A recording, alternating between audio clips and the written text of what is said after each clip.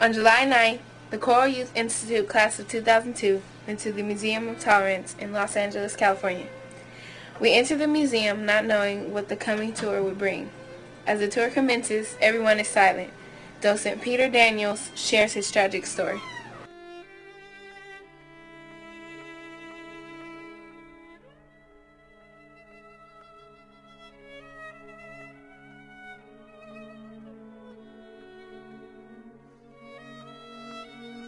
I was born in Berlin, Germany in 1936. Now, why is that important? Because in 1936, the Nuremberg laws were already in force.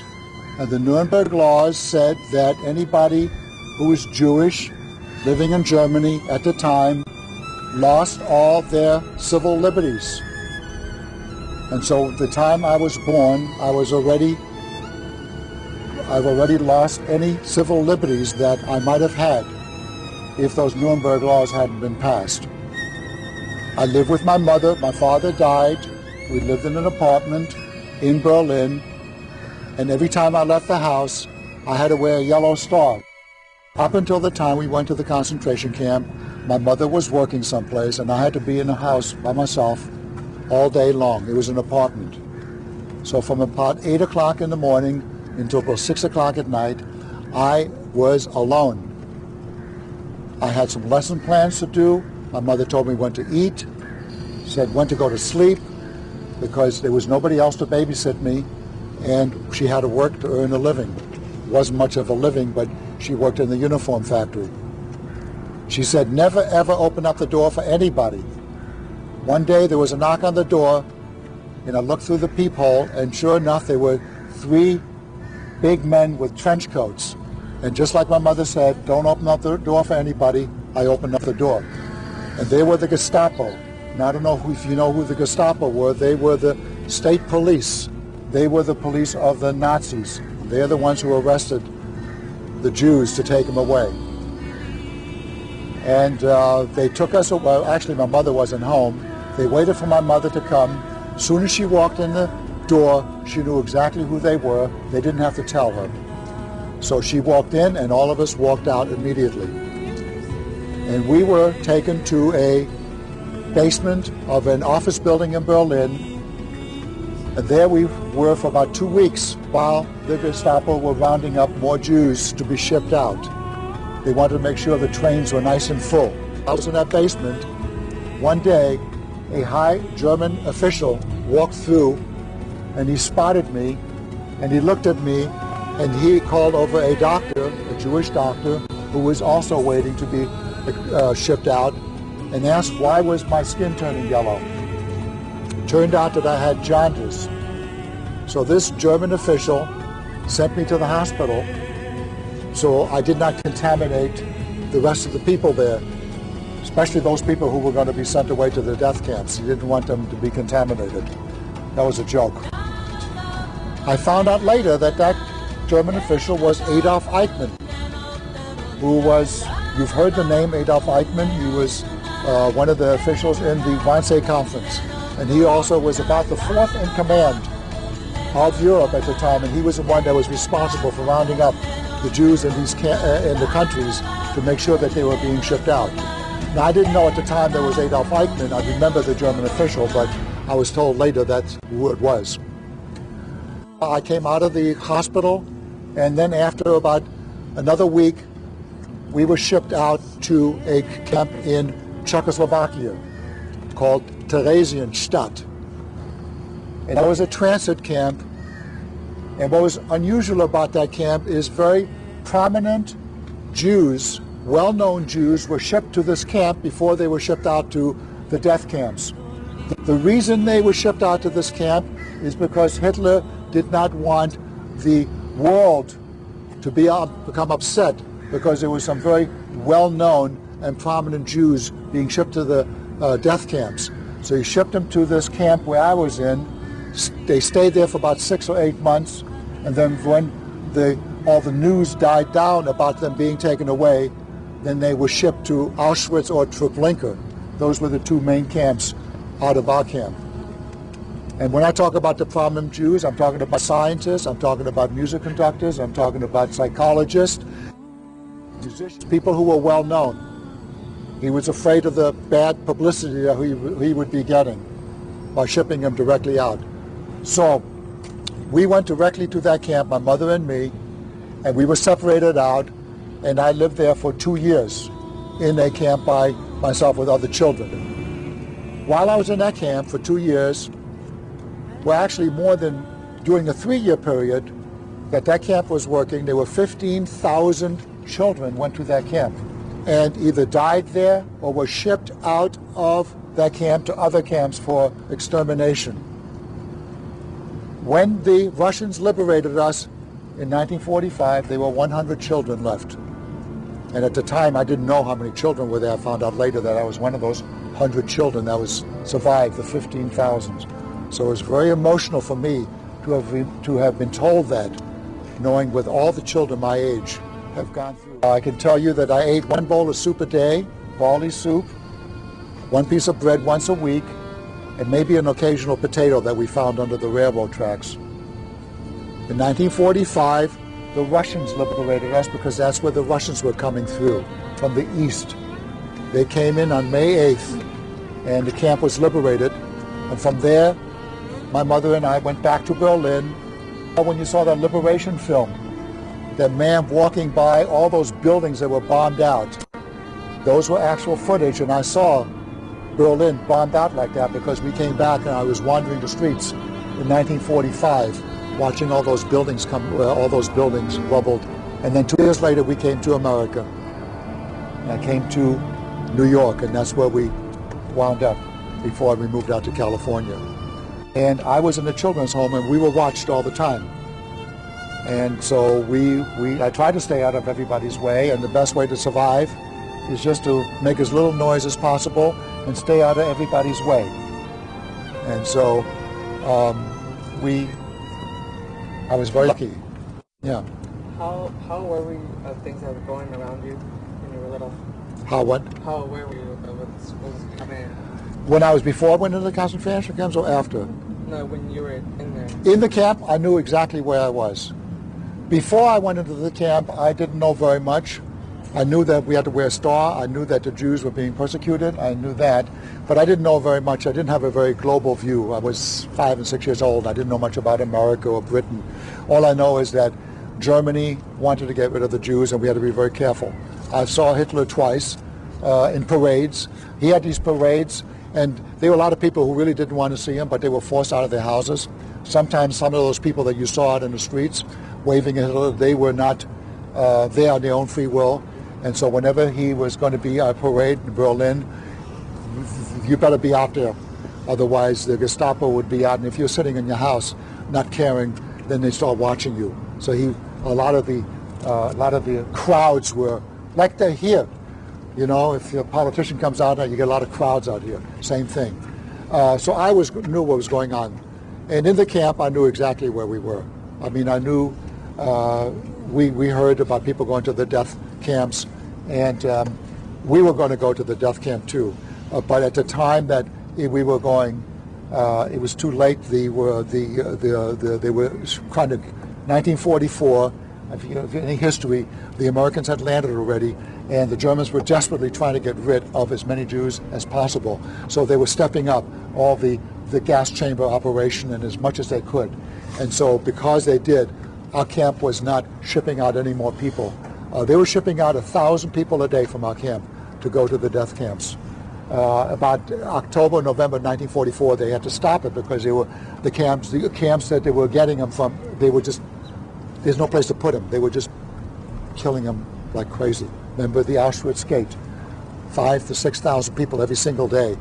And so they couldn't take any more from the other camps. They actually started to build gas chambers in these other camps. So I knew what was going on. Was there ever a bright side to the situation? Yeah, when you went to sleep at night and you didn't get shipped out and you didn't die. Other than that, I can tell you as a youngster, I can't recall a lot of the things that I went through. It was just, we learned to suppress a lot of information. I'm sure there were a lot of bright moments, which I don't recall. I can't give you a full 2 years of what was going on. I just know incidences and events that I can piece together. Yeah, they were shipping potatoes into that camp, and at night we would sneak out, and we were crazy. We would sneak out. The smallest of us would sneak out underneath the railroad tracks and catch the little potatoes that came through the cracks at the bottom of those cars, and then we would grab as many potatoes as we could, which may have been a half a dozen, bring them back. We would slice them up and put them on the stove. That was a bright time. That was a bright moment. So, little things. Parades like, you said you get there twice in the parade. What were they like? Well, they were just a lot of pumping circumstances. There were lots of marching going on there. Hitler would be in his car, the back of his car waving and so forth. And they were anything you saw in the film down there when you saw the early part of the rise of Hitler. Those were typically the type of parades that would held under these big wide boulevards. And our apartment was near one of those boulevards, so we had a chance to witness them. I mean, obviously they weren't cheering for them. Everybody knew what was going on. Yeah. What? Why do you like to work here? Well, that's a darn good question. For many years I didn't talk about this. I'm 66 years old, and by the time I came to America, I was 11 years old. And so for many years, I'd never talked about this at all. I was either a little concerned. People don't talk about this because they feel guilty, because other people survived. Many people went through many tragedies, much worse than I did. They lost many members of their families. They came very close to death themselves. And so what happens, they don't talk about it. Then as they get older, they have grandchildren and they have children, and then they come out of this thing a little bit. And then one way of doing it is they speak to other groups. They go to a public place like this and they come out of this thing, so it helps them. And that's probably one of the reasons that I started coming over here. And I don't talk as much as some others, maybe 2 or 3 times a month, but the kids ask and I will talk, and sometimes I tear up a little bit. I get a little emotional because there are a lot of things that went on in my life that I'm not certain about yet, but it helps me. You probably know more about this than my own kids do. My kids, they've never gone through this. They knew where I was from, but they don't want to hear it. They just don't want to hear it. Now that they're adults, they're a little closer, but when they were your age, they didn't want to hear it, so I didn't talk about it. And the other relatives that we have also survived, they just don't want to talk about it. So now, as we get older, it's important that we talk about it, because if, in fact, most survivors will not be around in another 10, 15 years. Maybe, if I'm lucky, I'll be around for another 20 years. And then that's it. I'm about the last of the breed that can talk about it. Anybody younger than me probably doesn't remember as much because they were way too young. And that's the end of it. You will not hear any more personal stories in about another 15, 20 years. And so I guess we are, people say you got to talk about it, so I do. Thanks. Yeah. How was it like when you were 17? It was good. It was very nice. The Russians came. We saw the Russian tanks coming through outside the gates. And believe it or not, they were pretty nice. They threw over chocolate bars and whatever they had, they threw over. They knew who we were. I mean, they'd already liberated some other camps on the way to our camp, so they were not surprised. And so they were very good. We were very thrilled. They kept order in the camp. They didn't open up the gates, people ran out because there was just no place to go. They invited the Red Cross to come in. The Red Cross came in and they maintained order. They brought food trucks in and they made arrangements for people to be going. And it was a wonderful time. For me, I think some older people, maybe we don't know, because a lot of them didn't know what happened to their other families. Some people lost members of their families. They didn't know where they were, so it may have been a little different from me, but I was happy. I knew there was one part of my life that was over. Somebody have a question over here? Do you have the marking on your phone? No, the camp that I was in, they didn't tattoo. They tattooed in some of the other camps, and I never got to those camps. Yeah, camps. Yeah. How did it feel to eat a full meal? Ah, full meal. Well, you know, I remember the first time I remember having a good full meal was on a ship coming here to America in 1947. Now, I'm sure I ate okay from the time I got out of the camp. We went to DP camp. You know what the DP camp is? It's a displaced person camp. This is like refugee camps because we had no homes, we had no place to go. So all these refugees from all over Europe, they had put them in camps. They had to figure out what we're going to do with them. So we scattered all over the world from these camps, and we came to America. We ate over there, but I remember when we came on a ship leaving Germany to come to America in 1947, I ate.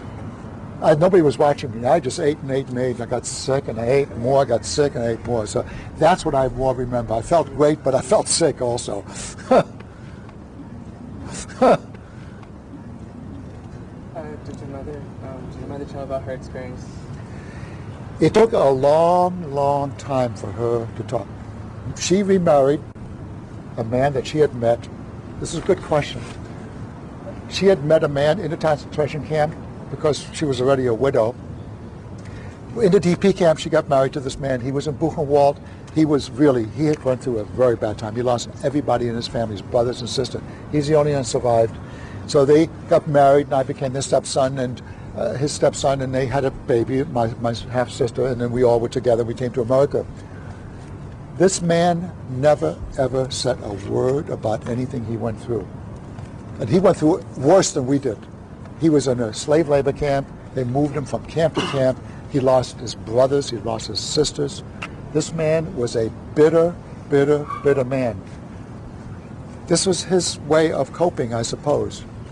And so he never talked about it, my mother was always a little shy and a little bit concerned. She didn't want to upset him. When she got together with her friends, they talked about it. But when he was with us and with other people, she never did. And my stepfather, had he talked about it, he would have been a much better man. But he turned out to be a miserable guy that I didn't miss at all when he died. I have to tell you this. He was just a sorry man, and it would have helped if he had just opened up a little bit and allowed the world to open up around him. Very good question. And I didn't want to come like him. Do your thoughts still on what happened? Do you ever have time to just think about what happened and what you went through? I try not to think about it, except when I'm talking to people, and somebody asks me something, and I've been typed a few times, Spielberg show and all that, and I had to rethink about a lot of things so I can make sense. And so I've talked about a few things that I needed to make sure that they were clear in my mind, that they weren't fabricated, And but overall, I try not to think about it, except when I go back to Europe, which I go to. What message would you like to give to us regarding your experience? Well, I just hope that that's kind of a tough one to answer. I want you to understand that Germany was not unique in its sense. They practiced bigotry and discrimination and prejudice. They focused in on one group, and it was just devastating. But if we are not careful, it could happen in any country, in any part of the world. If we just don't treat other groups with respect and dignity and tolerance, it could happen. I'm not saying it could happen easily, but we are not too far from things that we could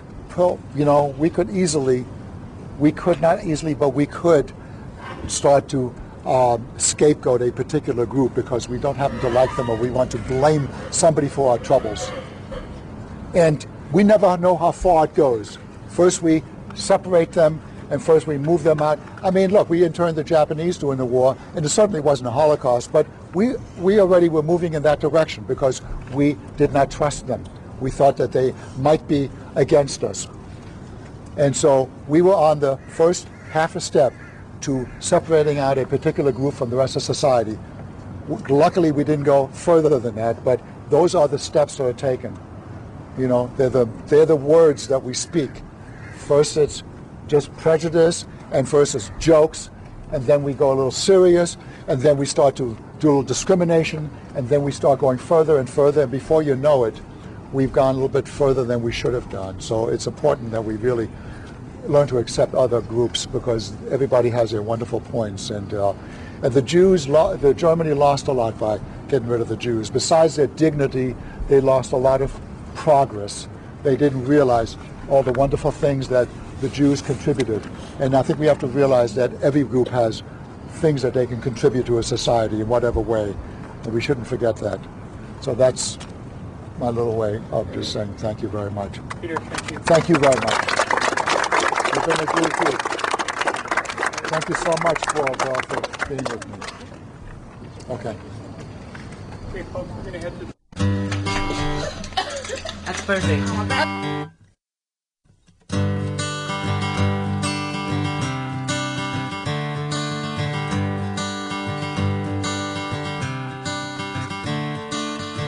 Another turning point, a fork stuck in the road.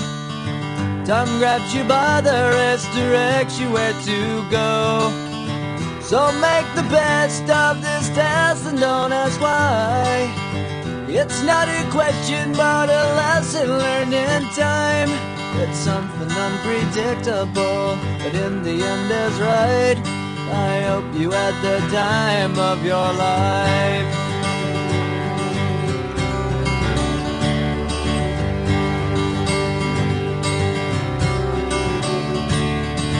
So take the photographs and still frames in your mind, hanging on a shelf in good health and good time. Tattoos and memories and dead skin on trial. For what it's worth, it was worth all the while. It's something unpredictable, but in the end is right. I hope you had the time of your life.